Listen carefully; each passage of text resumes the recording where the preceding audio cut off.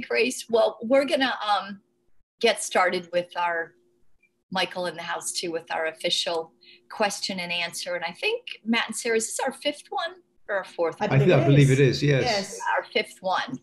Which means we've been doing more than a year then. Yeah. Because we do them every quarter. Really super cool. And we'll just continue to do them because it's just, as you guys know that have joined in before, it's like a lot of really great discussion ensues. And not only does it help you with your yoga practice, but it helps all of us, Matt, Sarah, and myself included, like learn more about yoga, right, in general. Yes, so, absolutely. And usually we just kick it off, you guys, with whatever question you have and just let it, roll from there. So whoever wants to start with a question, maybe I'll look at you, Jody. Do you have a question today? Excuse me. I have a couple of questions. And my first question is I'm doing my first 60-day challenge ever. Wow. Congratulations. Yes. Yeah. Yeah. So I've been doing Bikram yoga for about 25 years, not on and off. But I started in San Francisco at Mary Jarvis's studio and then moved to the Bay, moved to Michelle's studio, moved back into San Jose area and started going to Bikram Yoga San Jose. I don't know. I think I've been here at least 12 or 13 years going to the studio. I'd be curious to know. So it's almost your 19 years in business, but so I'm doing the 60-day challenge. I'm on day 35.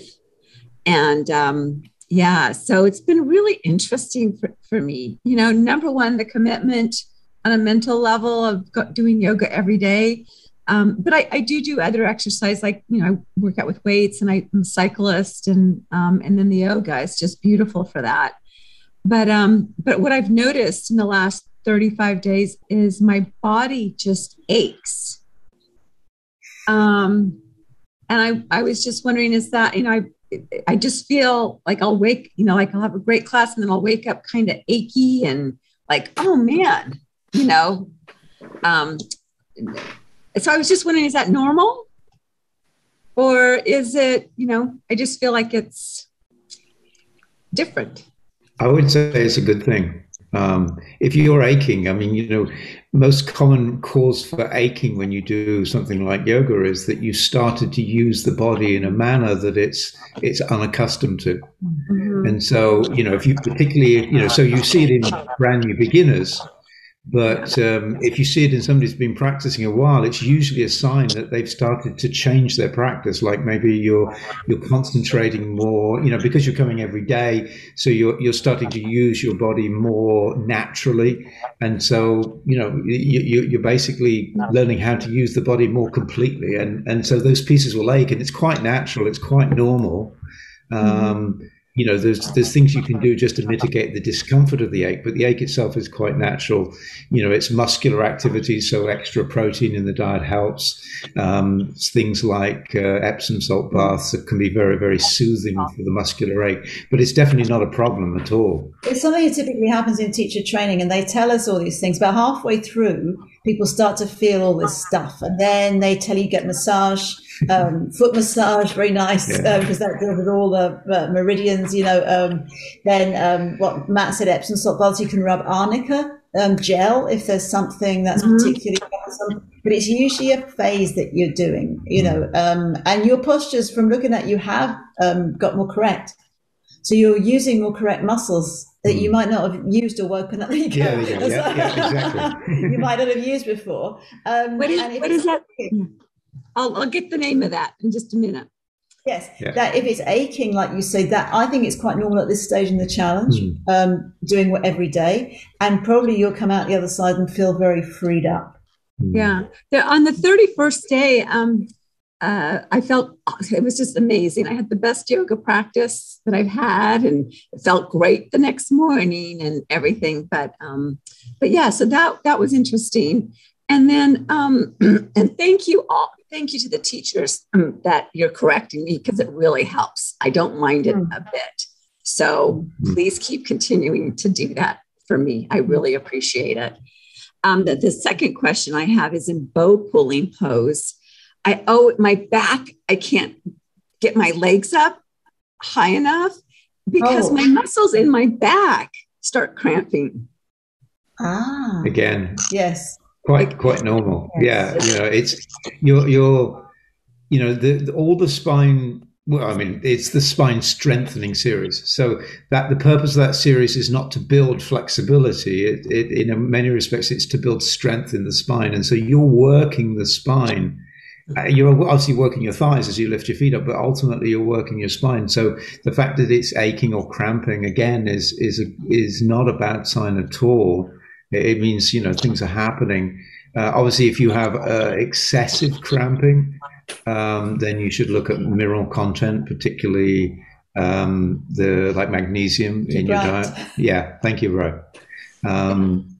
But it should happen. But I would take issue with one thing you said, that you don't get your feet up enough. There is no enough. There's no certain amount that is the right amount, or that has met the minimum. All of that posture, all of our postures, it's about trying the right way. So there are some people who can barely lift their thigh off the floor in bow. And they are trying extremely hard, and they're gradually making that connection between their mind and those thigh muscles, and their thigh kind of tightens and lifts a fraction. And for them, they are absolutely 100% doing the posture. And then there are other people who can lift their thighs up easily, and they're really only lifting them up halfway to the extent they could, and they're not really trying. So don't measure the amount, certainly don't compare to anybody else. I just like to add. Well, no, and all of this is correct. I'd like to, and Michele, I'd like your opinion on what I'm going to say as well. But, like in full locust, you're using the spine to lift the arms and legs up.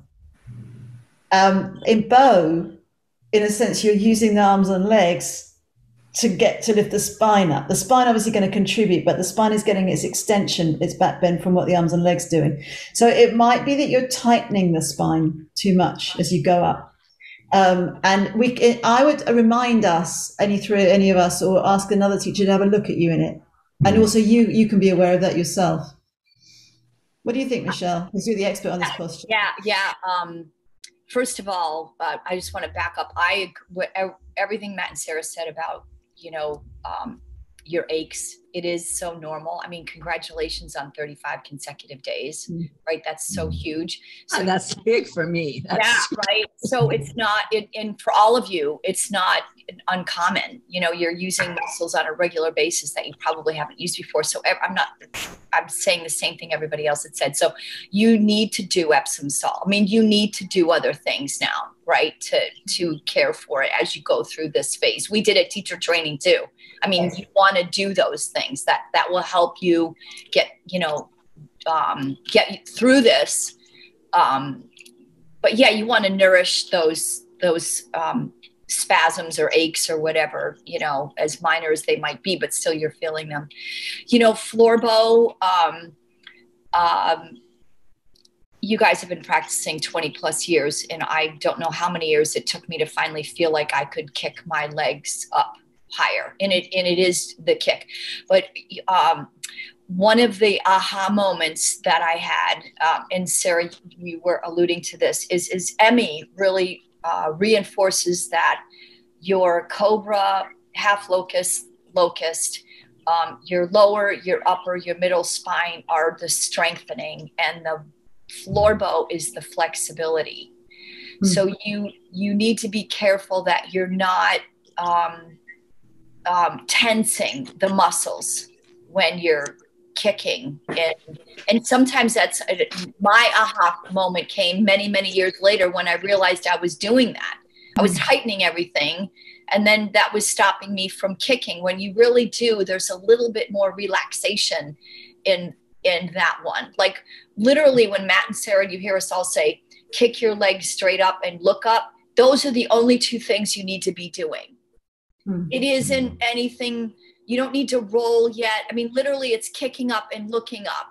and letting the kick, right, go up with some relaxation in the back to help kick up. But too often, right, we're so quick to kick, and then we look up and we're bringing the body and everything tenses, right? So, you know, I share that with you because maybe the next time you do it, like keep your shoulders down and grab your feet from the outside, wrist straight, all this the prep work, right? And then just slowly, gently, you know, kick your legs straight up. And then, you know, just slowly start to kick up. And you have to notice those moments when you start to, you know, tense up. You know, don't hold your breath. That's why the 80-20 rule. And, you know, you want to take a deep breath, slowly, gently kick your legs up, and then just little sips of air in and out through the nose is how I sustain until I get in the posture deeper, and then I can breathe normal. So great. Just adding, you know, to it. I think you know, the arnica and all that stuff. And then, you know, and then B, I would, in your floor bow, you know, Emmy's not the only one who said, remember, we used to always say it's a kind of a combination with, you know, relaxation and the strength, right? So, but wonderful. Good. Yeah. Congratulations on, you know, getting into it more and more. Yeah.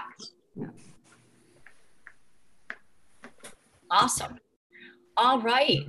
Okay. It looks like we have, so Bright, why don't you, yeah, sorry.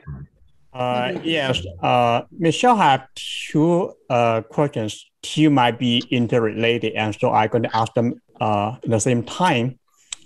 Both of them are really kind of meta question, like from 500 feet above, that kind of question. I heard about for the practice, like the first year people can make very, very fast progress, and then it will plateau at some point. And then it will take another 7 to 8 years to get into a much better or breakthrough, something like that. And so I just want you, Matt and Sarah and Michelle, you are into practice so many years, and just give me a meta perspective on that. And then the second question is on to other possible complementary exercise to Bikram yoga. And I know I'm very much into the hot yoga. And so if you recommend one or two things that I can do that will be complementary to the hot yoga. Thank you. I would say from the first point about, you know, the plateauing and, you know, 7 to 8 years, I would say throw out any idea of timescales. You know, that's completely person to person, and, you know, people can create stories about this and say that there's a particular pattern of X number of years, but that really is not remotely relevant.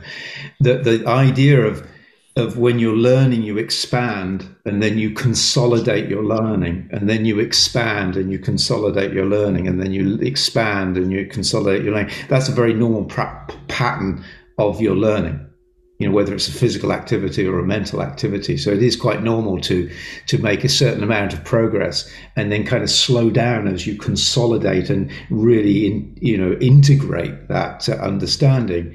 And potentially you can plateau, but the plateauing, if you get stuck on a plateau, that's because you kind of reached a point where you're not necessarily paying attention to what's in front of you, but what's behind you, kind of thing. That's why I think it's so important in the class that you stay fresh with the words, like every time you hear the instruction, pick up your foot or whatever the instruction is, that you listen to it like you've never heard it before, because there's layer upon layer upon layer of understanding to be found in that. Versus, you know, it's that beginner's mind idea that if you stay with the beginner's mind, you won't plateau, but you will expand, consolidate, expand, consolidate. Does that make sense? Yes, it does. Yeah.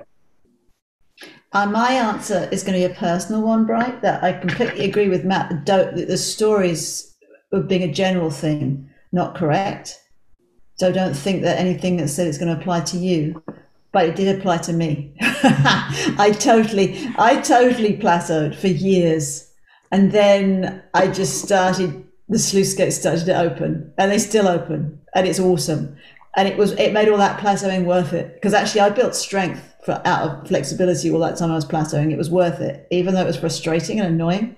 It was. Now I have the good platform for that, all this new knowledge to pour in as a student and then as a teacher. I can tell you guys things. So yes, for me, and ultimately, because there's a saying from a Bollywood film, it's always a happy ending. If it's not a happy ending, it's not the end yet. And I love it. Yeah. And it was worth every second of the plateau. Yeah. What do you think? Yeah, and maybe these aren't the things you want to hear, Bright, because you'd love to hear us say, "Oh, your 3-year mark, you can have a breakthrough or whatever." But everybody's different, And I think one thing you're reminding me of is back in the day, you guys, and maybe you all visited this at some point. There's a part of you that, for me, it happened where it's the same all the time, and you have to get through that because. As Matt was saying, keeping that beginner's mind, there's such depth into what we're saying. And it's so different than any other thing out there. It's almost counterculture because our culture is telling us that we need to, do one thing and then jump into something else and then jump into something else. And we're asking you to just saturate yourself into this same thing over and over again. And your ability to do that is going to open you up into new perspectives. So, Bright, I think for you in particular, as I watch you practice, you just have to stay with the words and do it the right way and know that those breakthrough moments are going to happen for you when they happen. Mary Jarvis used to say, you guys, this goes for all of you, including me. It doesn't matter that I've been practicing so long. I'm still going to have a breakthrough. Doesn't matter. But you have to, she used to call it waiting. You wait. You're nourishing something, Bright. There could be something going on in your body and your mind that you don't even know, but by you being in the posture the right way, using your breathing, paying attention, staying with your concentration, there's something going on for sure, right? And the great thing about this yoga is it's progressive, it's positive. You're going somewhere forward, right? You guys can all count on that. I mean, the yoga is taking you somewhere in a great way, so. And that's the thing I would add. And I'm saying this to you in an enthusiastic way, Bright, because you'd be excited about it. I mean, you could have a breakthrough tomorrow morning, right? So, but you just got to stay with it the right way. Don't change anything. You got to, that mind that wants to jump into something different or change it here or complement it with something else, which I want to answer in a second.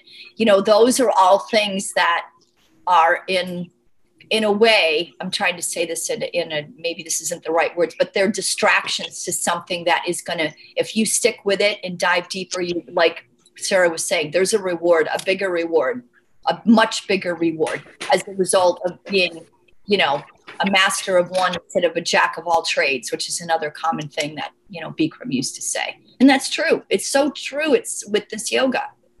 That's why this BYSJ does nothing but this. Right? For many reasons, that being one of them. So my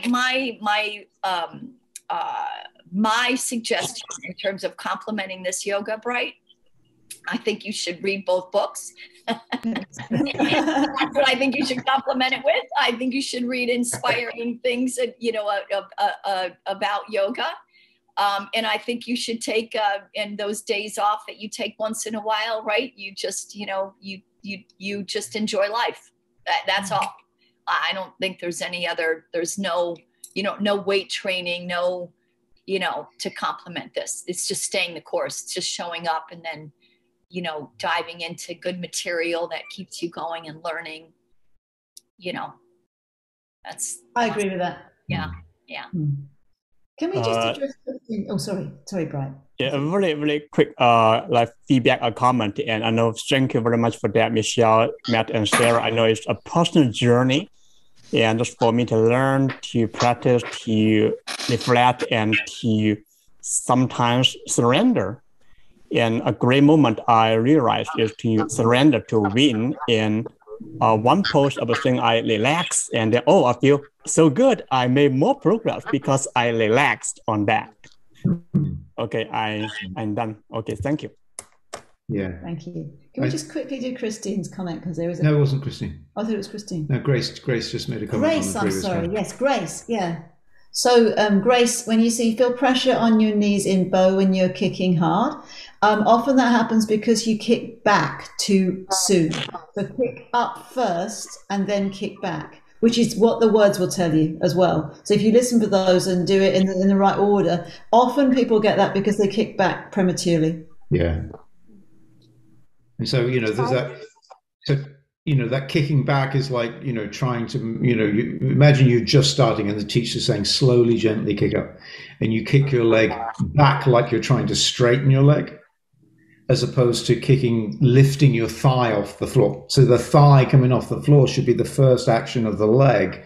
The kicking back is just creating tension in that process. It's a secondary part of the activity, not the primary. So as Sarah said, if you kick back very, very hard, you put a lot of unnecessary pressure on the knee. So kick up first, which just listen to the words again when you'll hear the right order and do it that order, and you hopefully you feel less pressure. Oh, so when I feel the pressure, I should be kicking up more. It's not about kick up more. Yes. Exactly. Oh, Yes. okay. I always thought we are kicking in two directions. I never tried to separate up and back. Yes. Separate. Oh, okay. So Grace, there is a little exercise you can try just at home or before or after the class. There's a little exercise you can try just to get that sense, which is you set up like you're going to do bow, but you keep your head and your chest down, keep them absolutely down on the floor, and only try to lift your thighs up.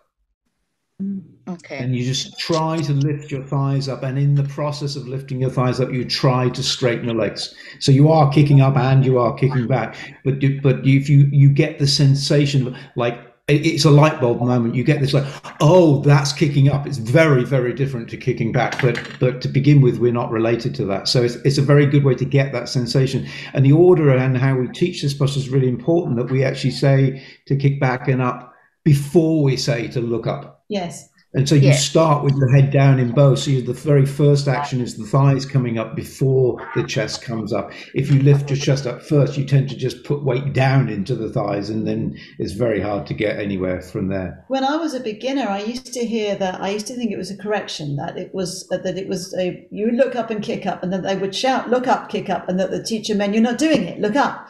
But it is the structure of the posture from the dialogue that you kick up first, and then look up and kick up again, and then kick back, and then roll forward. So if one step at a time. It's not. We're not saying, oh, you're not doing it. You shouldn't look up till you hear the words. And it's quite quick, but it does allow you that ability to kick up first and really get into it before you go to the next stage. We can move on. I'm just going to add one thing to that. A lot of times, you guys, I think it comes the wrongdoing, if you will, comes from the setup. Because when we ask you to grab your feet, you're already lifting yourself way up. Yes. Right? Mm-hmm. So think about that. Next time you grab your feet, like you then go back down again. Because now you're already rolled back. Right? So you're going to fight now. Now you're going to fight the posture. That's true. And the other thing with that, don't you think, Michele, that the legs have to do something in both this one and bow pose? I see some of them struggle to get the leg, and it's way away from them or way down on the floor, and they say, well, I can't do it. But you could if the leg has to meet you halfway. Now I understand why we have legs. They're supposed to do something. Oh my God. Otherwise it's a big struggle, and you will launch backwards, and you might tighten the spine. The leg has got to meet you halfway. Yeah. Well, that's why we do all the postures before floor bow. That's right. You got to grab your feet.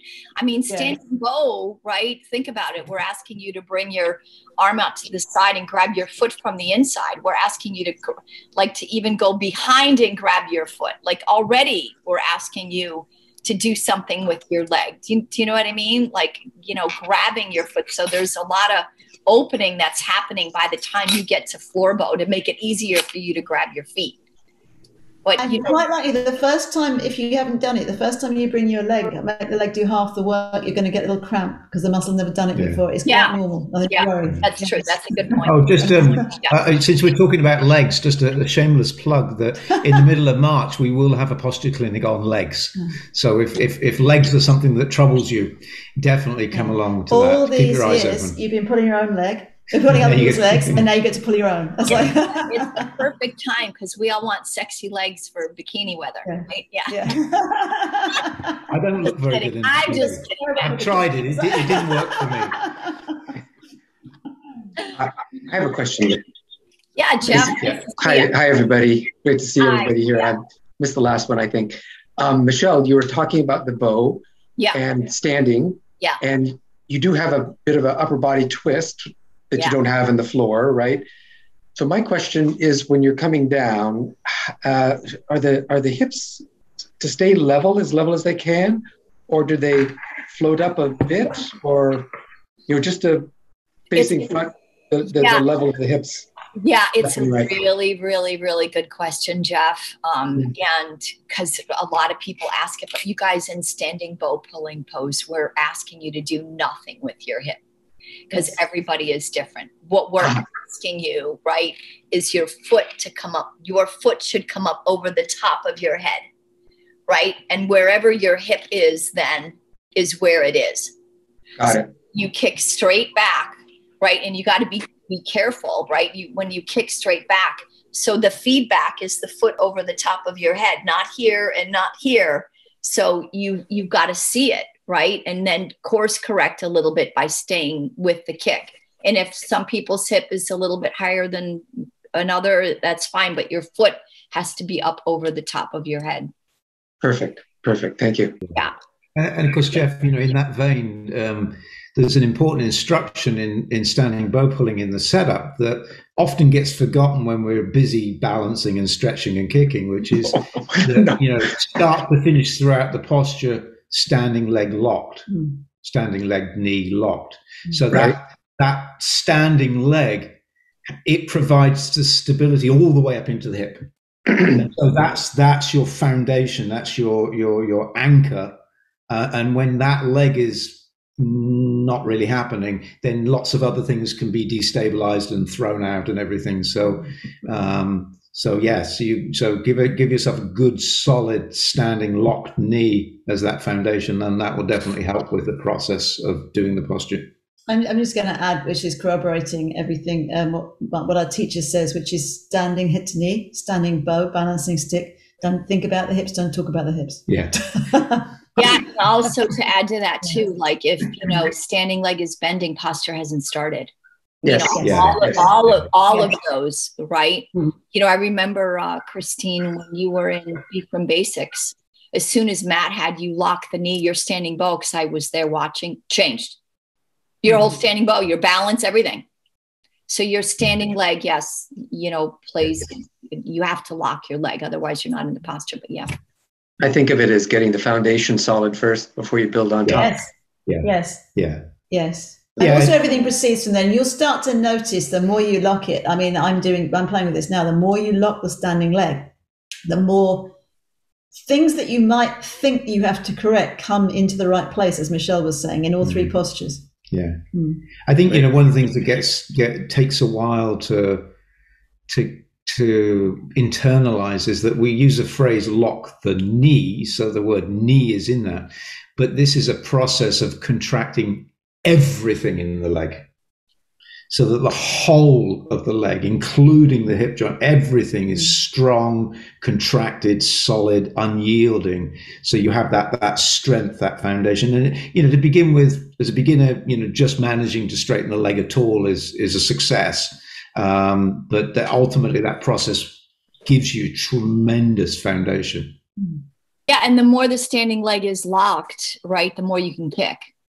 Yes. Right. Sure. And remember, before standing bow, half moon, Padahastasana, and this is another Emmy thing, the Padahastasana, hands to feet, right? Mm-hmm. When we're at the end, we're asking you to, eyes open, touch your face, lock the knees, roll forward, lock the knees, last chance, lock the knees. Well, right then, right, your legs aren't just straight. You want to lock them because you're getting that nice stretch underneath the back of your hamstring, right? Your hamstrings, which is going to help you then later standing head to knee, and especially standing bow, right? So, the standing leg hamstring has got a lot of work to do to help you kick. So does that mean on Padahastasana that you want to, at the end, straighten the knees, even though they come away from the chest? No, body has to stay languid. That's the challenge. How do you stay sandwiched, like a Japanese sandwich, and straighten your legs and lock your knees? No, there should be no locking the knees with the body away from the legs. Thank you. So you're trying. That's what I thought. That's what I was going by.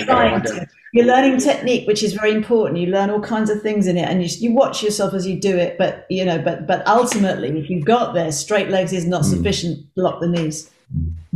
Right. Great. Yeah, you got to keep. You can never sacrifice form. Good. So I just want to make sure that form had to be held. Yeah, which is what I thought. Practice. Yeah. And then it's tempting though, isn't it? I had to do that posture without grabbing in a different class, and it was so tempting to bring my body away from the legs. And it doesn't tempt me when I'm grabbing because I can do it. But just as soon as I got rid of that, it was, oh my God, I know what people are going through now. It was really good because it was so tempting. I just wanted to lock my knees, and I couldn't do it honestly, keeping the body on the legs. There was just that little bit, that I had to keep. But that was all right because I was doing it the right way. I was getting all the benefits. So I do get it, but it's yes. Great. Yeah, it's a good challenge to have because the more you open up the hamstrings, right, the more you loosen up then lower spine. I mean, all changes everything. Freedom that happens. Changes everything. I notice. Yeah. That's really important information too, because I 10 years ago, I did not lock my knees in the posture after balancing stick. I don't know the name of it. But I did not lock my knees and I pulled my hamstring. Yes. I mean, it's these little things that you really do have to pay attention to. And I'm still in the posture you guys were just talking about, Padahastasana, I think the Japanese sandwich. That's it. I think I still am babying that hamstring. I'm still nursing that hamstring from that injury. I mean, because I was trying to touch my head to the floor and I pulled and pulled and pulled on my legs, but my legs weren't locked. You know what I mean? Which is it didn't go so well. Do you guys mind if I ask you a question or do you have a list going or? No, you can't ask any questions. Oh, no questions today. I just want to make sure I'm not butting in on someone else's time. Well, hang on 1 second. Jeff, are you done with your question? Yeah, thanks. Okay. So, Christine, I just want to comment. I pulled both my hamstrings, you guys, years and years and years and years and years ago. Both, okay, not at the same time. It took forever, Christine. Yeah. But because I was diligent and made sure that I healed it the right way, I swear to God, both my legs, I think, are better. No. I'm not saying go out and injure yourself and then heal better. Don't do that, please. But I am saying, Christine, you have to be patient. Yeah. Right? And you have to do the yoga. Yeah. Kid you not, you've got to get in there and you got to work it really slow. You have to use the heat. Well, that's so funny because that's why I'm here, because that's my question. I have been doing a home studio because of Omicron and I work in a public school and I don't want to bring it into your studio and I don't want to, mix, right? So until the Omicron surge has passed, I just feel like it's the right thing for me to do the yoga in the home studio. But I have an oil heater and I have a other heater and I have a ceiling heater, but it's not getting hot enough. And I just am not satisfied, I mean, the heat really does help me go into the places I want to go. Like the juiciness of the posture, is really in the heat. And I was wondering if you guys could recommend a heater that goes above 85. I could certainly send you some pointers, some Amazon links to some heaters that we've used successfully. Oh, that'd be great. Yeah, I mean, typically they're 1.5 kilowatt or 5,000 BTU heaters that don't have a low thermal cutout. But ultimately, your room, the insulation of your room is probably the most dominant. That and the size of the room are the most dominant factors in there. I would say about the heaters, though, is you can practice in a room that's 70 degrees or colder. It's perfectly possible to do that. And I think, with the legs and the hamstrings, the hamstring is not... sometimes we use this phrase stretching because it's kind of translated from the teachings in India. But in West, that word stretching sometimes gets misconstrued like we stretch elastic bands. You're not trying to do that. That would destroy your body. That's just not a healthy thing to do. And in fact, you see ballerinas who've done exercises like that and they've lengthened their ligaments. And later in life, they have a lot of problems because of that. That's not what we're doing. Your leg, the muscles in your leg were uniquely designed over millions of years to do their job very, very well. So they work in pairs typically. So the front muscles and the back muscles, being simplistic about it, the front and the back muscles on the leg or the thigh muscles, they work together.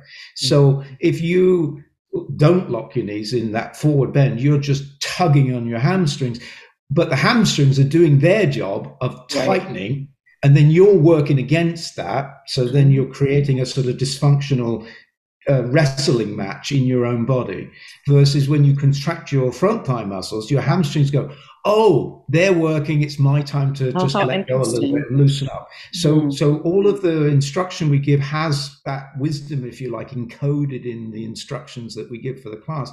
But actually, you're locking the knees using the thigh muscles is very, very important, especially in forward bends. You see it in Paschimottanasana and the standing separate leg stretching, and in a whole bunch of other places. So often when you're struggling with something like that seems tight, often the answer isn't to do less of that, it's to do more of something else. So you have to sort of ask yourself, if I'm stuck, what's missing in the posture? What is it that I should be adding to the posture to make everything work? And so in this case, it would be thigh muscle contraction, locking the knee. And then when you do that, there's this you'll see suddenly, whoa, you'll feel everything in your body shift, possibly just a couple of millimeters, but you'll feel the shift and it'll feel right. It'll feel natural and healthy, no matter what your particular range of motion is on that given day. That's why it doesn't really matter if your room is not so hot. In fact, if anything, it might be a little bit of a blessing because it will give you a little bit more opportunity to pay more subtle attention to these particular issues that are concerning you. Okay, great. I like that answer. That really works for me. The second question I have is the camera. I would like to do a camera, but I'm not sure you can see so I'm trying to devise a way to get the camera on the wall so you can see in the interactive classes. Do you have any what works for you on the other side? What would be, you know what, Neil, you could probably, I love that you're trying really hard to find the proper place, but I'll tell you what, you just put that camera somewhere that we can see you and not worry about it. You know? Okay. Oh yeah. And in fact, I love that you're bringing this up, Christine, because I've seen you in my class and I've seen the camera off. We would prefer to see you. Yeah. So even though you can't see the whole, it might just be my shoulders or I'm in the bathroom. I'm in my bathroom and so I can heat it. Yeah. Even if the camera's at a funny angle, sometimes there can be discrepancies, but I will often check and say, look, I think your hands are too far forward in Cobra, for example, but because of the camera, you're going to have to use your judgment as well. So, try bringing are they peeking parts of your shoulders? If they are, bring them back, because sometimes it's correct what I see and sometimes it's not. But for the most part, we're seeing the right things, and we often will check if we think it's the camera, One thing you can do, if you look at my view right now, I'm going to switch cameras. So you see, this is a camera view I use if I'm practicing in the room. And all I've achieved there is I just have a tripod, a very inexpensive tripod from Amazon. I don't know, it was like $25 or something. It was nothing special. But, it has 3 different stages of lift on it. You can tilt it a little bit. So I just set it up in the corner, tip it around a little bit. What I found with cameras in the room in terms of practicing to give the teacher a better view is if the camera is more at waist height, that's kind of better, because if it's too high up, then you get this bubbling effect on the camera, which distorts the relationships of things. And then the teacher keeps yelling at you and standing head to knee, leg down, leg down, leg down, because it looks like it's way up in the air when it isn't. It's horizontal, or vice versa, or whatever. But that would be the only thing. I don't think we've really seen a pattern. I think everybody has their own unique way to set things up. Okay. Perfect. Well, thank you guys. I appreciate that. Oh, you're welcome. If one thing I would say, just in case anyone's watching this who is a beginner to it, what you can see in your camera is what we can see. Yeah. So that's a way of judging whether, if you can see what you want us to see, then we can see exactly what you can see. So that's the way of judging that. Well, I'm going to give it a try this next week. And good. I'm glad. And Matt, when I think I have the same tripod. It's just your camera phone, your camera on your phone, right? Well, I use the phone as the camera, but the tripod is just a very boring tripod that designed really to hold phones, but you can unscrew and screw in cameras if you want. But I use it to hold my phone, acting as a camera. But there's nothing special about the tripod. It's not like an expensive photography tripod. It's just a cheapo thing, but it does the job. Yeah, and I'm saying, Christine, just use your phone. That's what we're using. Just use your phone. Yeah. That's what I'm gonna give it a go this go round and see what happens, and then let me know. Christine, do you have a humidifier in your bathroom or just the heaters? I do. I have my little Instant, because I do the bubbler, the little. Is it making humidity for you? Yeah, it is. And I turn on the shower. I take a shower. Right. I was going to say, some people like to do that. Yes. Yeah. I take a shower and then I get ready. And then I'm trying to make 5:30 work. Just give it a go. My body doesn't really want to move at 5:30, but I'm trying to. Time-wise, it works best. So Neil put in the comments that there is a technology that a couple of our students have called Yoga Dome, which is basically this inflatable. So you need a lot of space to do it, but it's an inflatable mini yoga room, and you put the heater inside it, and it creates this little space that is quite small and well insulated, and you can heat it up pretty nicely. Is it loud? That's also an option. Is the dome loud? Is it?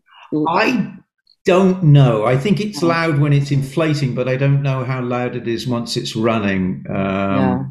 I do teach this one student I teach regularly who practices in it all the time. Okay. She likes it. Yeah. If you're on at 5:30, Christine, and Younger is on, that's her name, ask her about it. Have a chat with her. I sure will. Because people have varying opinions, but she seems to love it. Some people love it, some people hate it. The same, personal preference. I wouldn't want it to be loud. Yeah. Right, you have another question? Michele, may I add something info for Christine? Sure. In addition to the camera, another thing we can think about is the lighting. And the lighting is very, very important. Even we have a not so optimal camera, but then we have a good lighting. And so it will everything's kind of lighting up, and you can see my face. It's a really well lit. And so you might heard about theater 3-point lighting. So we have a main light here, 45 degrees. And then I have another light here, which is kind of secondary light. So lighting up my face and my body very, very well. So the third point is, if we have a background light, we'll be eliminating my shadow. And what you can do is you can have 2 major lights out there. One is 45 degrees, very, very bright. The other is kind of a little dimmer on this way. And then so your entire face and body will be much easier for the teachers to see. And so that's about the lighting. Yeah. I can confirm that I could see you perfectly when you practiced the other day. Yeah. It's working for you. Yes. That's great. Thank you. Thank you for that knowledge. Right. That's helpful. You know, as we keep doing our online classes. Speaking of seeing somebody online all the time is Miss Vivian. How are you? Good to see you.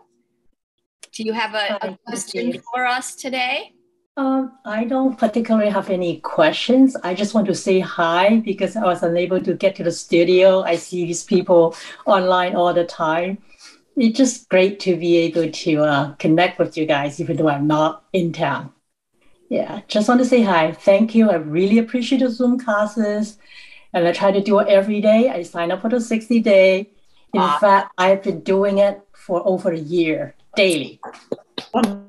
Since December, so since January 2021, 60-day. Wow. Wonderful. Yeah. So anyway, this has become my daily routine. I really do appreciate it. That's awesome. Then allow me to go from places to places, right? I'm in Canada right now. I used to be in Tennessee a couple of weeks ago. Oh, wow. So, you know, I was unable to get back to the Bay Area probably for another couple of months. But you see me at different time zone. So I'm not going to do the 5:30 classes anymore. It's too early for me. I'm doing the 9:15. The 9:15, you know, but I don't get to see you. That was like streaming, right? Yeah. So, but it's all right. I'm there. Yeah.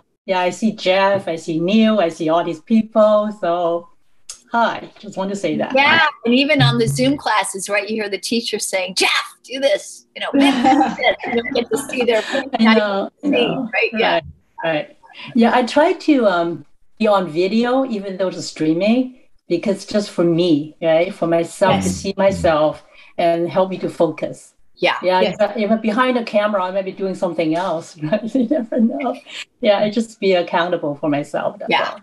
Yeah. I've liked it too to keep the camera on when I'm practicing. Right. It does keep you accountable. Yes, it's the mirror. I totally agree.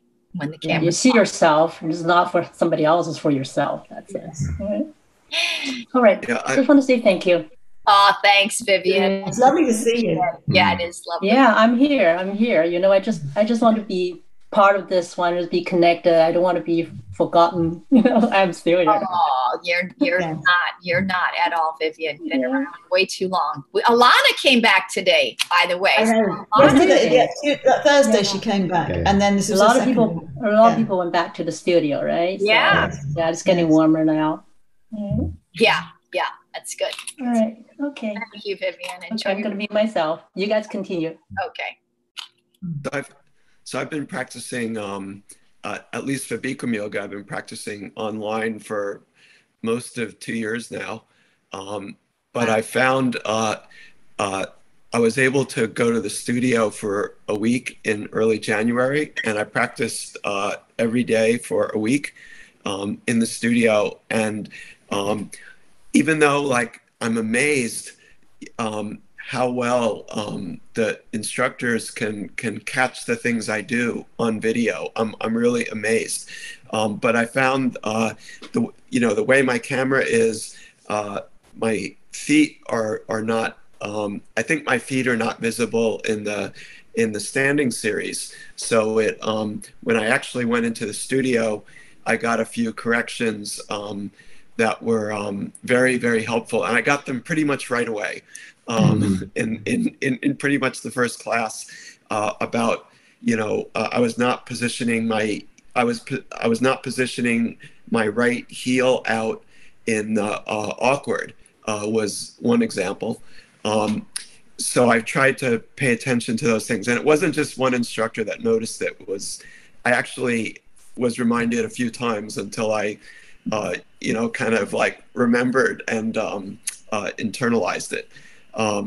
But I found that just that 1 week in the studio made a huge difference, not only in just catching those things, but also psychologically in feeling a greater connection to the studio, or reminding myself of the connection to the studio, since I had practiced in the studio, many, many times in the past. on visits to the Bay Area. And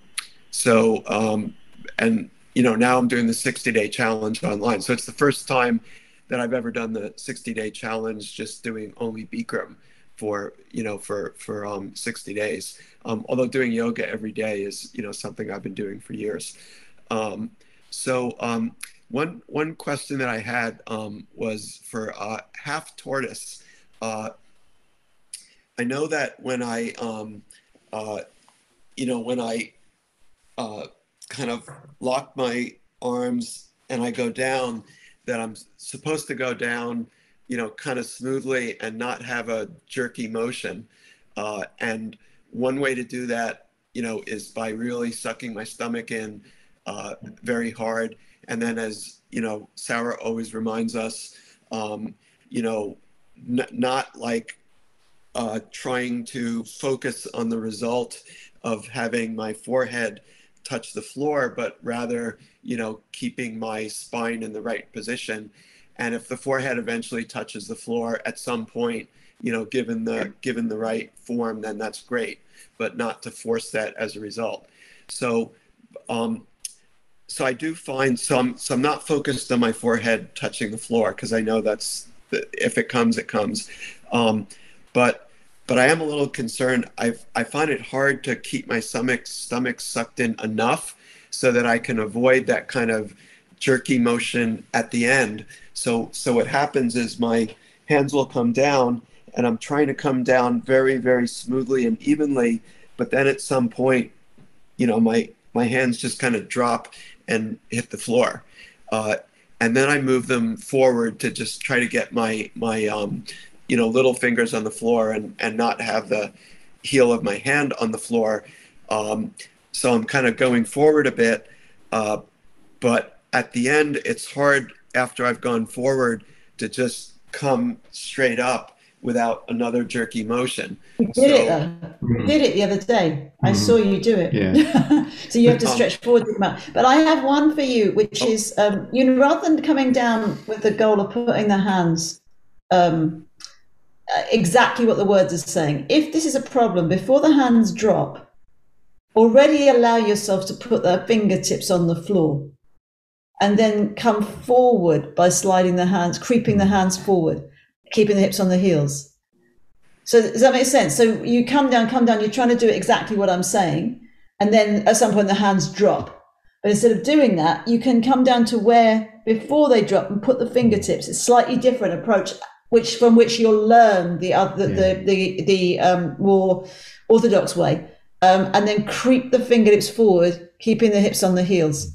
For you particularly, Neil, the jerkiness is quite normal, but it's also a telling sign that to come down in that posture, keeping your hips on your heels, which is part of the instruction in the setup, involves a relationship between your thigh muscles and your abdominal muscles. I mean, there's more involved, but those two key groups.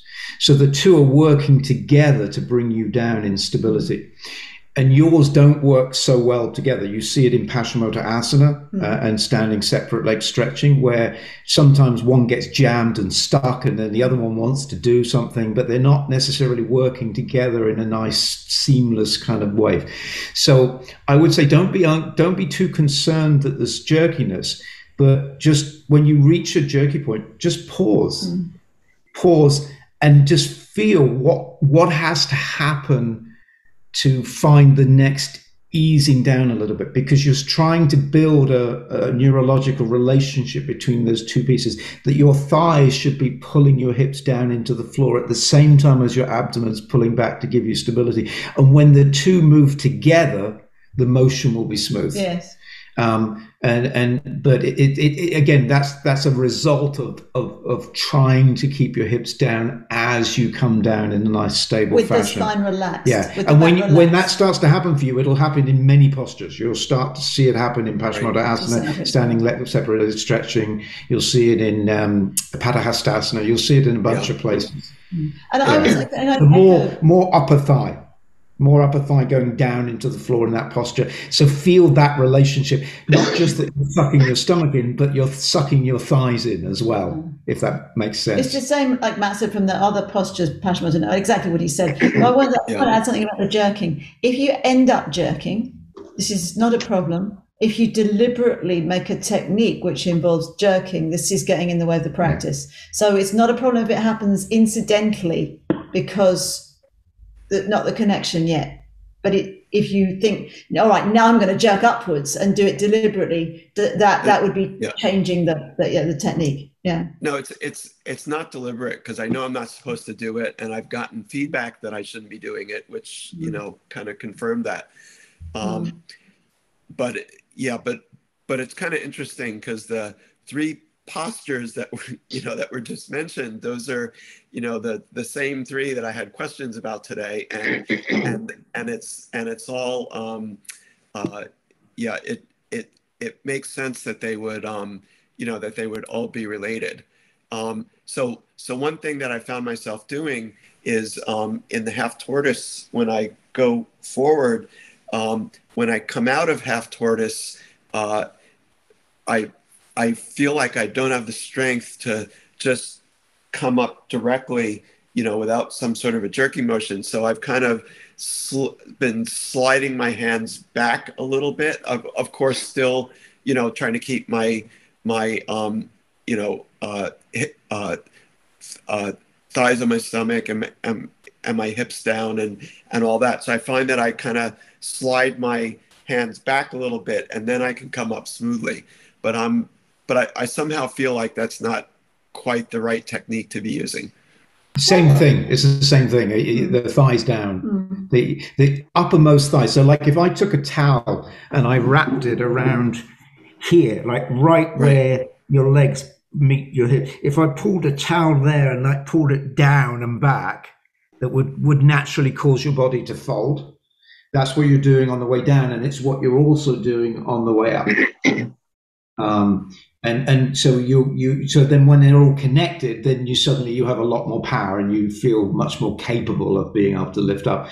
But when they're disconnected, you can get to a point where you just feel powerless, like you've got no power to lift up at that point. For some people, so what I said, that's the opposite of that's coming out the opposite of what I suggested you went in. If it's teaching you something, if as you do that, either what I suggested or you you slide back again to come up, if it's teaching you what to do with that part of the body, it's okay. So as you slide forward on the hands, if you feel the hips come down, that's what happens to some people when they do that.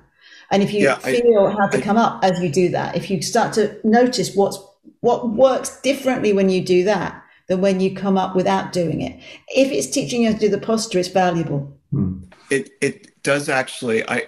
I am trying to do that because I'm very focused on keeping the hips down, because I know that's like a fundamental part of the posture. So when I'm kind of like sliding the hands forward and backward, I am like remembering to keep my hips down, and it does help me. If I slide my hands back, it does help me to come up smoothly. Does the speed make any difference, Neil? Going slower or faster? Sure. Yeah, it does. Yeah. Which one lets you be smoother? Slower? Slower, because then you're not really rushing. Cheating. You're able to focus. You're not cheating. Well, you gotta go. I just want to add. I want to acknowledge. Go ahead, Vivian. You have something to add. You know what? I want to put some comment on that posture, because that is one of my favorite. I used to think that's a child's pose, but interesting. Yeah, it's active child's pose. Right, exactly. Anyway, and that is a really good posture for your ab as well. I feel my ab get worked out every time I do that thing. The way that I'm trying to avoid this jerking thing that you talk about is I focusing not have my hand touching the mat first. I make sure that I have my forehead touching. Is that correct? The forehead touching the mat.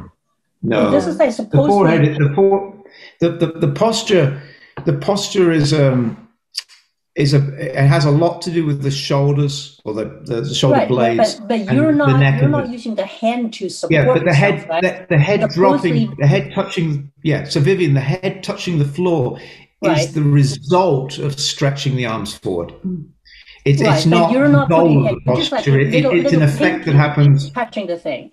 Yeah. Well, for me, when I'm trying to do the jerking thing, is that I lift my arm slightly higher. I want to make sure that my head touches first before my pinky finger touches it. So that way the arm is actually smooth down to the ground, and I don't have like a separate motion for the head and the arm. They're like one pice. Is that correct? Yeah, but that wouldn't be how we would teach it, Vivian. What you're triggering by trying to do it that way for you personally, given your body and what you can do, what you're triggering is more emphasis in your body and your deep down in your thighs and your abdomen. So that forces you to use more thighs and more abdomen to keep your butt down because you're trying to get your head down. But we would never teach it that way. That's very specific to an individual person's range of motion and so on. Yeah, I was going to say that exactly. The range of motion that you're working with, Vivian, is different than Neil. Yes. It's different than all of us. So everything's different. Yes. Yeah. And I just want to acknowledge, right? I think half tortoise is probably one of the most underrated postures in terms of getting to do it correctly. I think it's a very, very, very, very challenging posture. And Neil, you're not alone, as Matt and Sarah have said. I have found most people, right, including myself, on most days, to go down smooth and up smooth is hard.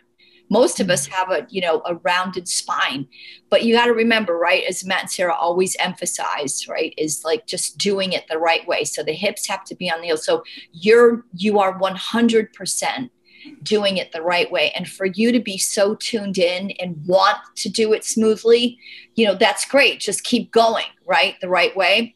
One of the other things that I think will help, and this goes for all of you and myself in my own practice, is how many times in the dialogue do we say, come down from the lower spine? You don't come down from the waist, you come down from the lower spine. So just like Matt is emphasizing, how many times do we even say, keep your stomach sucked in? It starts with even standing deep breathing, to really start to engage that idea, right? That you come down, even in Padahastasana, come down from your lower spine. We come down from the lower spine and you keep your stomach in. So by the time you're in half tortoise, your body is getting used to coming down from the lower spine. And you guys, I don't think that we use our abdominal muscles enough in our practice. You got to use your abdominal muscles. So there's an instruction right before you come down. Stomach, well, he says stomach in, exhale, breathing. What I actually do is exhale, breathing, stomach in. It's like the same thing, but it's stomach in. So right before you come down, stomach in. Don't forget that part. Yeah. And, right. So all the postures before, right? Standing head to knee, right? Your stomach in, and just coming down from the lower spine, all of those are helping you, to that point. You just got to keep going, Neil, knowing that all the other postures are going to help you open up more to do this one, which is challenging in a seated position where we're asking you to keep your hips on your heels, but you're getting the benefit just by doing it. So this one's really powerful for tightness in your inner shoulders and your neck, which can cause all kinds of issues. And lots of us, most of the population, have some kind of tightness in that area of the body because of the way we sit, we drive, we do computers and so on. So that touching your forehead to the floor is not something you should be straining to do. It's not an action of straining. I've got to get my head down to the floor. That would do exactly the opposite of what the posture is trying to do. The posture is trying to create the relaxation by asking you to stretch your arms forward and touch the mirror, so that the scapula, the shoulder blades start to move forward, and create some space between the shoulder blades for the spine to relax and the trapezius to relax and the neck muscles to relax.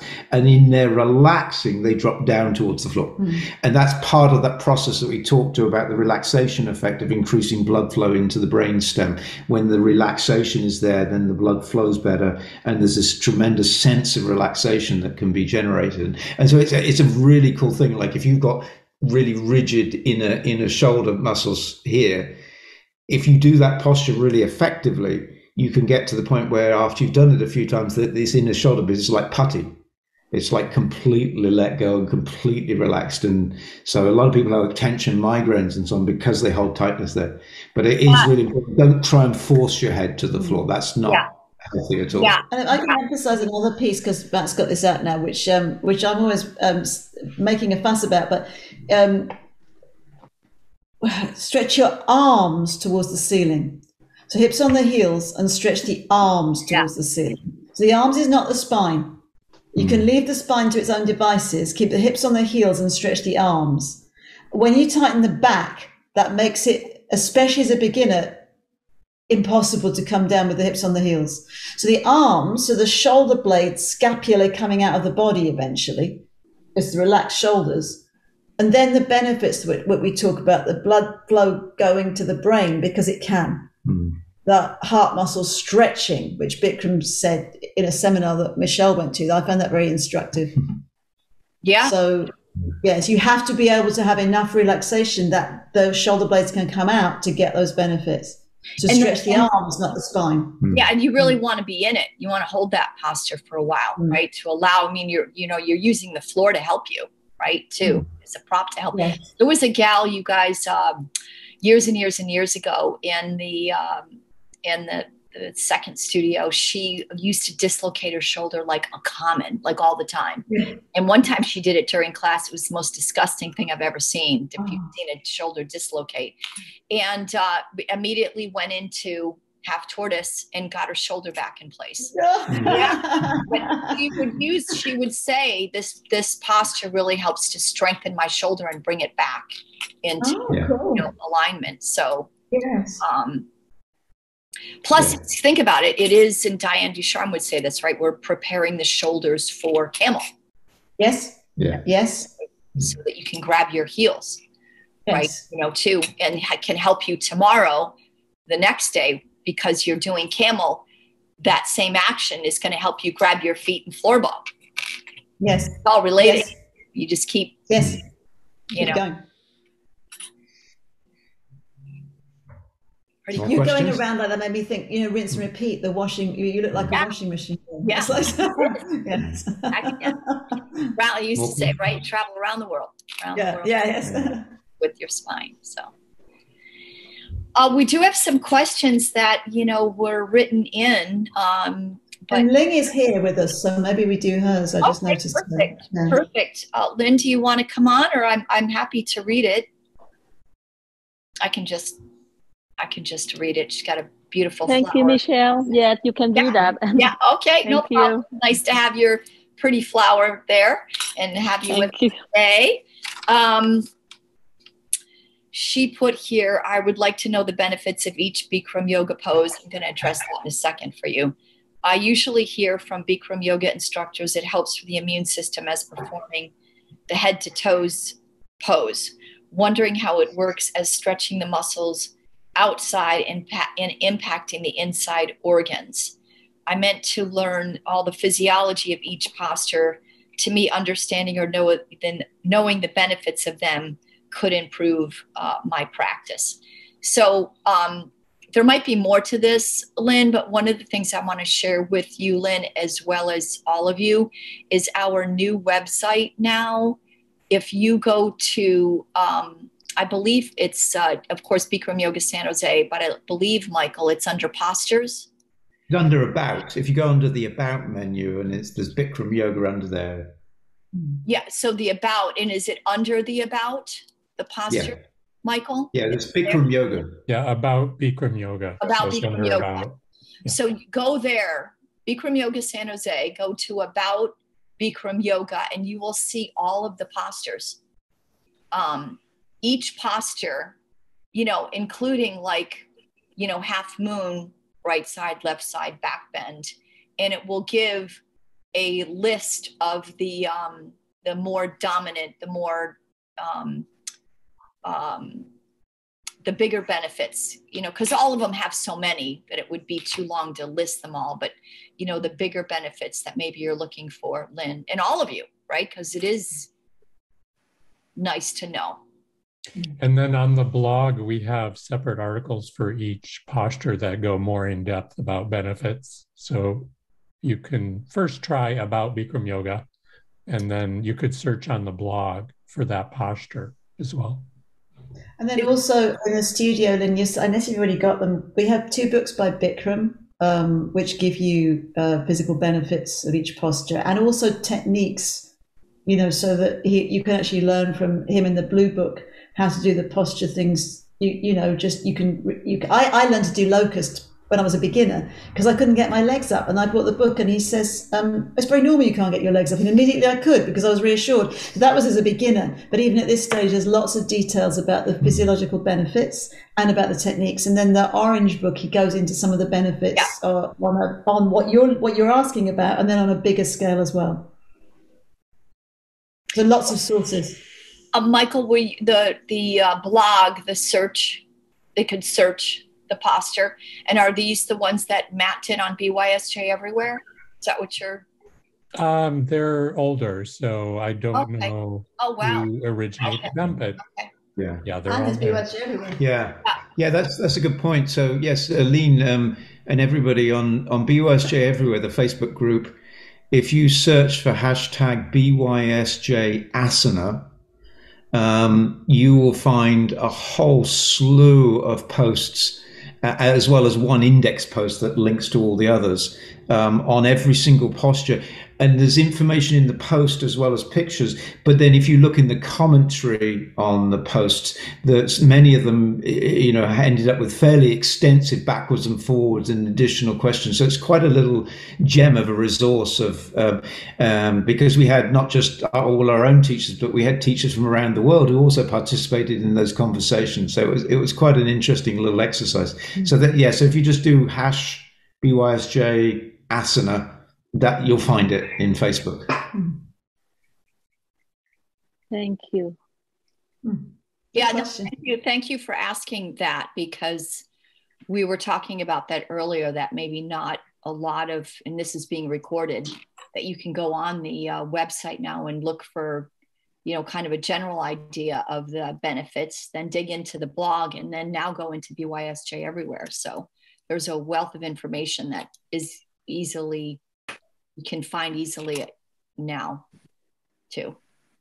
So do you have another question though, Lynn, in specific pose? Yeah, I had another question. I think I have been asking Sarah before, but I keep practice. But the head to toe. So when I had to bend my head, right, and bend down, but I don't think my head will touch to the knee. Sometimes I go down to the chin. Which it might not. Paschimottanasana. Okay. Paschimottanasana. So Ling and I have been talking about that. You don't, in that one, although we shout it about many other postures, there's no forehead on the knee. The forehead is always the head, you're always trying to stretch towards the feet. And yes, you might not touch, but you have to try to, because the trying to touch the head to the feet allows you to stretch the spine to the full extent that you can stretch it. And you might surprise yourself as the technique develops more, it might, but it might be that it doesn't. And there's a story that is not mine from Jim Callett about a world champion called Kei Ha, who his proportions didn't allow him to touch his head to his feet. But when he did such a perfect posture, which such perfect spine stretching, that when Jim was the judge, he gave him 10 out of 10, which is very unusual. But he would never have touched his head to his feet, so don't worry about it. It's a goal. It's not like you have a goal to be emperor of the world, but you've got to take steps that give you benefits before you get there. Even you don't get to be emperor of the world, you're going to benefit on the way. So always trying to touch the head to the feet, not the knees. It's a good question though, and I get why you want to do that, because it feels like you've done it, but you haven't. It's also a very good posture to try again at home, maybe after the day you've practiced, when you're already a little loosened, and just try that posture very slowly over a long period of time. Let's just constantly breathing and taking up the slack and stretching a bit more and taking a few breaths and just repeating that process. I was in a workshop, different style of yoga, but basically we're doing the same posture where, at the beginning of it, I was cold and I could grab my toes and I could get my body down a little bit, but I couldn't reach beyond my toes. And then they had us take a block. Let me just get this. And so then after a minute, I had to put a block in front of my feet and then grab the edge of the block. And I was just about able to do it. And then they had to stay in there for a minute doing that. And then a second block in front of the first block. And to me, I was a stiff person. I mean, it was, if somebody had said to me, you'll be able to do that today, I would have just said, you're kidding, you're lying. It's just wishful thinking. It's never going to happen. And yet it happened. So there's always more that's there. And the breath is a very powerful tool to help you explore that process. Most of that process is about letting go. It's about understanding what has to release and relax to allow you to continue to stretch forward. The one thing is a tip from our teacher, which works, I talk a lot about you have to walk the hips back until the legs are straight, lock the knees. But you can lock your knees. But even so, as you go into it, you can pull and walk the hips back again. And that stretches your spine. It's a little tip for doing what Matt said. You can do that in the class, or you can do it, especially if you were doing it at home longer or after class. The knee's going to bend a little bit, walk back again. They bend a little bit, walk back again. Yeah. And then you'll see the spine learns to stretch more. Yeah. And even that walking back, that process goes back to what we were talking about with Neil earlier, that each thigh, hip that you walk back, you are learning in that moment to connect the thigh muscles, the abdominal muscles, thigh muscles, abdominals, left, right. You're building a memory, a connection of those muscle groups because they're going to be extremely important once you're in the full expression of the posture. Yeah. And once again, right, you're pulling from the lower spine. It's another one in a horizontal position. Mm-hmm. You don't have necessarily as much gravity to help you as you do the, hands to feet. But it's by the end of class, right? You've warmed up enough that you've literally have come down from the lower spine so many times, right? It's the same action, pulling forward. My add to this is the end of that posture when we ask you to keep pulling, Lynn, you just need to make sure that you're in, all of us, right? We're in the right form. You have to be in the right form. And those last few seconds of every posture, in particular that one, you just take it nice and slow and exhale whatever air you have in you. And you just think your spine is sliding right towards your toes. Yes. But you have to do all that work prior to make sure you're in the posture the right way. Take your time, right? Follow through on the actions with the dialogue the right way. And those last few seconds is going to be opening up whatever area is tight for you to maybe one day get there where your forehead will touch your feet. But I don't know if they ever will, but I count on that in the dialogue with the teacher. I count on all of those words so that at the very end, if I know I'm set up right, that is my moment. I'm gonna just exhale more, and I am pulling, and I feel my shoulders behind me, my elbows behind me, and my spine is just going right, even if it's invisible, right? But I feel it. How do you actually verify to yourself that you're pulling from your lower spine? Because I know the instructor can see whether I'm doing it or not, but it's hard for me to verify it to myself. So is there any sort of method for me to verify to myself that I'm pulling from the lower spine? Just to really rephrase it, you're not pulling from the lower spine. You're stretching from the lower spine. Down from the lower spine. Stretching from the lower spine. Yeah. You're pulling the arms. Yes. So basically, if you feel any tension or tightness there, then you're doing the wrong thing. There should be a yielding happening there, not a tightening happening there. And so what often happens is beginners tighten and then they're stuck and they've got nowhere to go. The stretching is the opposite of that. It's the releasing, a lengthening. Hi, everyone. Hi, Marie. The key is to feel, to be in touch with the body. Even we can't do the posture totally 100% wonderful. The key is to be in touch, feeling, breathing, body, mind. Yeah, but sometimes what you feel is not. I don't necessarily buy that all the way, Maria. I'm not one of those that's been a big fan of you'll feel it, because sometimes you're feeling the wrong thing and you think it's the right thing. Matt or Sarah, do you mind showing? But reality is reality. And reality is showing you that you are not in the 100% wonderful perfection or on the track. You are trying to. Right. And I'm not disagreeing with you. I totally hear what you're saying. Matt and Sarah, do you think you could show Gandhyamana Vibhaktapada Paschimottanasana, just that side view of what it is to come down from the lower spine? I think this is a good visual. Shall I do it because I'm stiffer, or do you want Sarah to do it because she's more flexible? Whichever visual where you can actually see, either one of you, you see that you're coming down from the lower spine versus kind of falling. Well, both do it. You can see the different bodies do it. Yeah.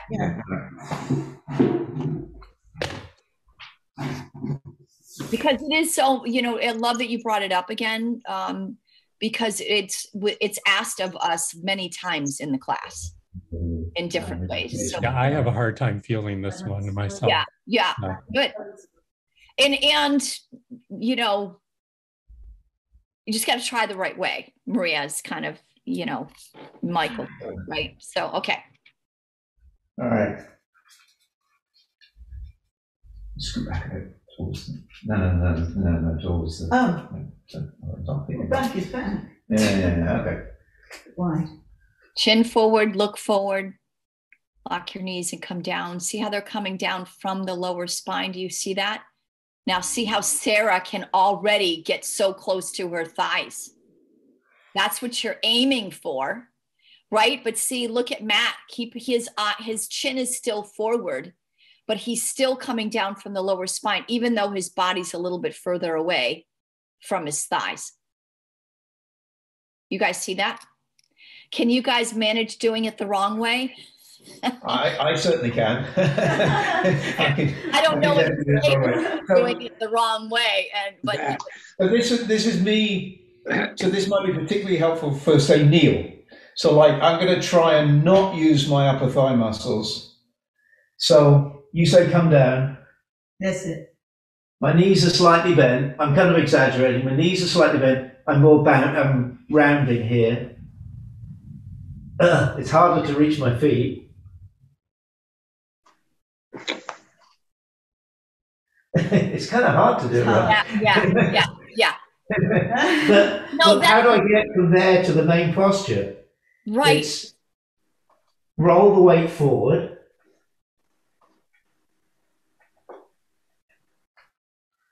So see, he corrected it, but do you see he didn't need to do all that correction if he came down the right way? Can you do it again, Matt, and come down the right way? The right way. The right way. Come down the right way. Okay. You guys nod your heads if you're seeing this. Do you understand? You're starting to see it? Okay. See how he's coming down from the lower spine. Keep going, keep going, keep going. Right? See, and then, and then he keeps his chin forward, grabs the sides of the feet around his heels, and then he pulls. The flat back, isn't that? Dialogue touching the coccyx, the toes, coccyx, avoid the coccyx. That the lower spine starts here. Yeah. Number spine. Yeah. Here. Yeah. Yes. So Sarah, that's a really important point. Sarah, can you do it now? Can you do it from the lower spine? Let's just see you do it. Isn't the sign that the back is flat, not curved? Well, I don't know. I put emphasis on that, Jeff. Just because there's see how Sarah came down now for her, right? Her goal forward to touch the toes. She's got to keep her shoulders up, her elbows out. Roll back just a skosh there, Sarah. Yeah, contract the thighs and then see how her spine is eventually perpendicular to the floor, forward on the floor. Okay, now come up, out from the lower spine, So you reverse out of it. And this requires a lot of abdominal work and use of those thighs. What a great visual. Did that help you guys to see that? Yeah. Aren't you inspired now to go do a 4:30 class? Can you just do one more thing, Sarah? I just want to show one thing. I'm going to do it using my sweater here, so it's not quite right. But there's something we were talking with Neil about. So Neil, if I had you here at the studio, I could do this with you, which is, you see, I've got, imagine this as a towel. That's the best I've got right now. But for you, I would put it, where I was describing earlier, and I would pull it back as you stretched forward. Sorry. To get you that sensation that that's what your legs should be doing, your thighs should be doing. They should be pulling back as the abdomen contracts, as you come forward. So you're stretching. Remember, the lower spine for Sarah is like deep down in the coccyx. It's not the lumbar. So it's something you can play around with when you've got somebody to help you. To get that sensation, or you can do it against a strap. If you're in a place that has straps against walls, you can do it that way as well. Matt, could you describe? That doesn't mean it's easy, Neil, you guys, right? But now you have right? Now you have the idea. You have the idea, right? Which is using the visual and the intention is the way is how we start. And those think about that. It's like I kind of always have in my head, it's amazing WD-40 for your hips. Yeah. Sorry, Jeff, you were saying? Maybe you could possibly describe it as keeping the crease low. Yes. Yes. I mean, you're literally trying to deepen and open up that hip crease where the leg and the pelvis meet together. Mm-hmm. That it's a more subtle point that we don't teach the point specifically in the beginner class, but that as you contract, the muscles should be vacating the space. So they should be creating space in that hip crease.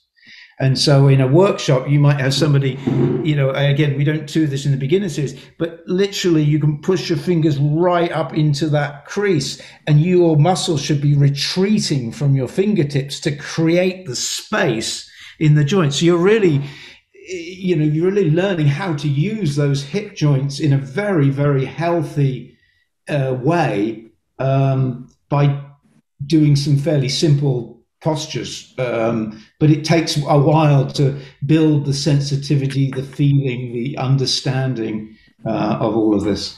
Which is why going back to our initial point, right? Which is why the repetition of the same thing every day. Yeah, sure. Sure, makes sense. You got Maria, we have 2 minutes, you guys, and I still have a couple of questions.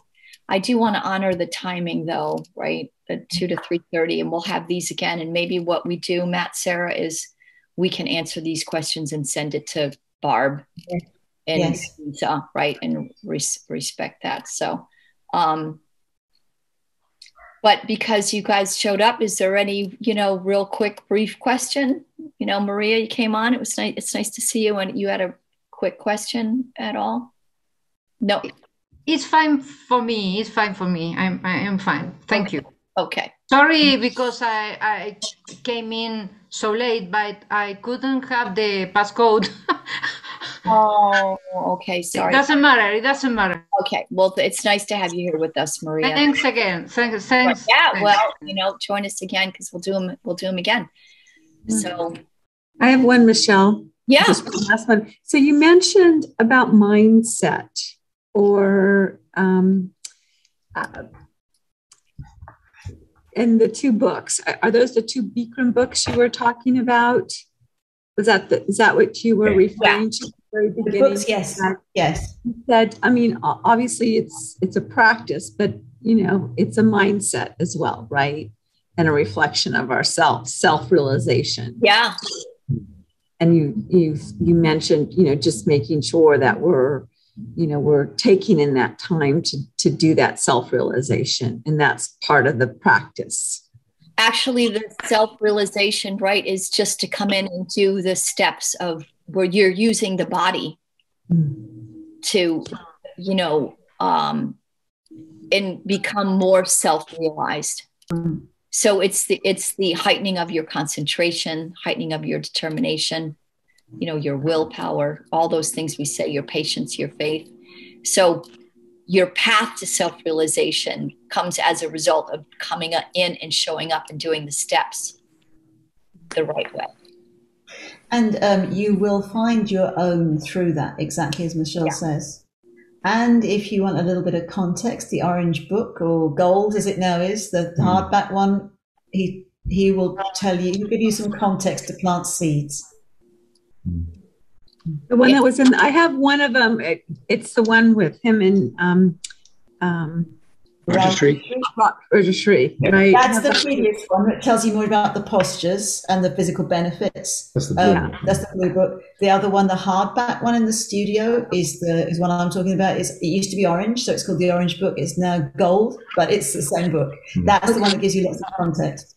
What you're talking about. Just planting seeds, it's still going to be yours by your practice, you know. Yeah, I'm rereading that too. In fact, it's Matt and Sarah's book that they lent me. Thank you. I have to need that.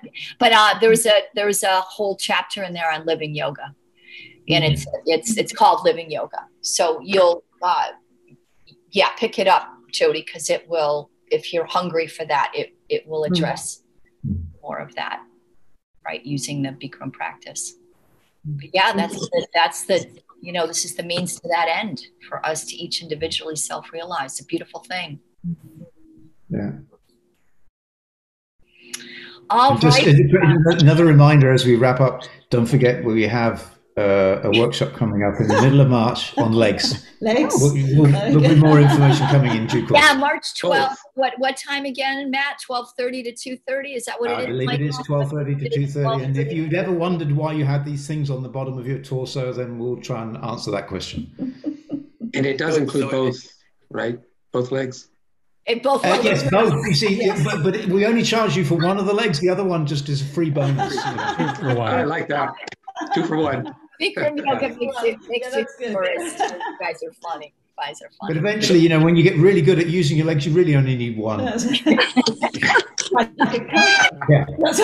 one leg like a cobra. Yeah. Hop around all day and let the other one rest, and then try the other one and let the other one. Yeah. You guys are funny. All right, you guys, will look for the recording of this and look for another one of these in the next, I don't know, 8-9 weeks or so. And the posture clinic too. And then, Thanks for doing this. Thank you. Thank you so much, Michele. Thank you. All right, everybody. Bye, everyone. Okay, bye-bye. Bye-bye. Thank you. Peace out. Thank you. Later. Thank you, guys.